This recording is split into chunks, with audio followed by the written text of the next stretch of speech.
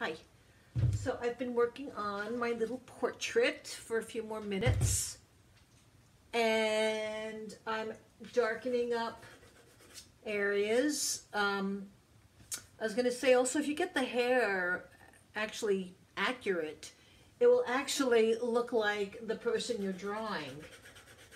So it's amazing. You can get everything else off, but the hair tells the story. And also, usually, next to your head the hair is more in shadow than the hair that's facing the world, because the light is hitting it. What I'm going to show you in this video is dealing with the background.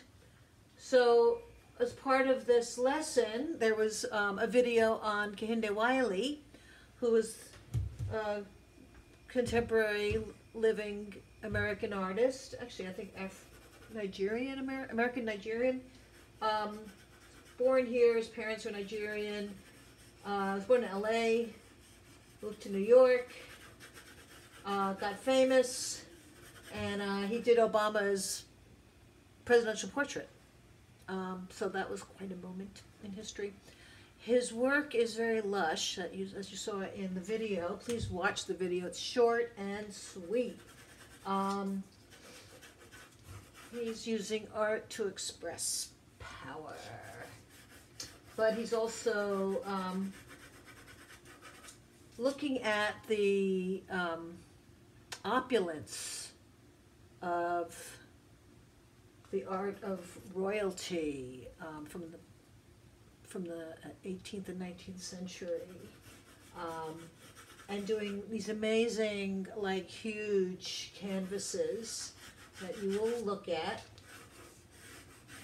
And someday you'll go to a museum and see his actual work, because it's always amazing. But I'm going to leave the pencil drawing for now. And the next thing is the background. And instead of drawing and painting all these intricate things, I thought we'd collage. Let me find what happened to my magazine.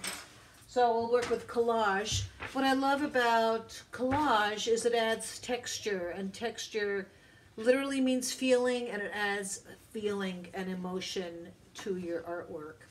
So I'm just like picking up random magazines that we have lying around the house, and I'm going with a theme. I want you to go with the theme. Could be plants, could be animals, could be just color.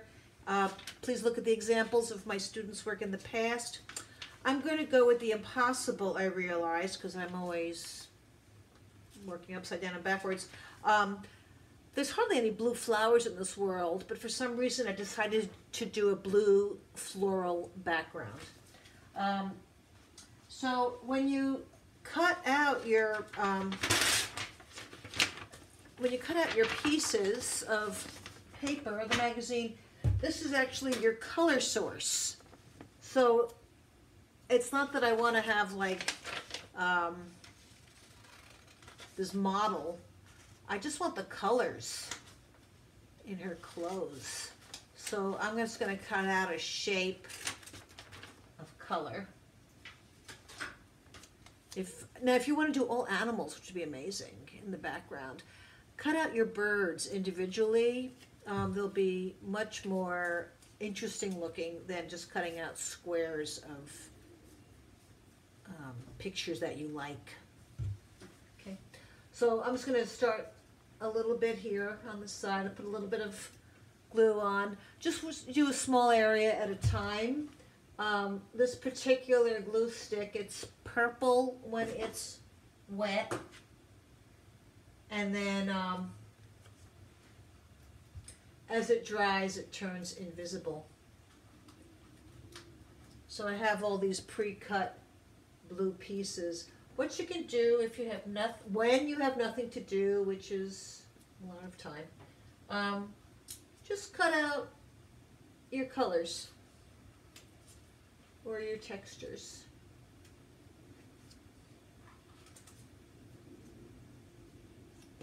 And then we just put this together like you're putting together a jigsaw puzzle.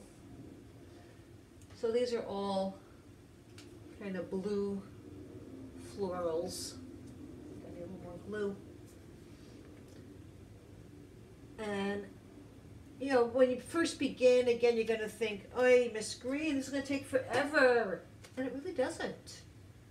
And in fact, not only does it not take forever, but there's something very satisfying about filling in the space. I think with my last collage, it was all about, I tore the paper for that special effect, which I really liked. And this paper, I'm feeling like I need to cut it all very neatly. So that's all up to you.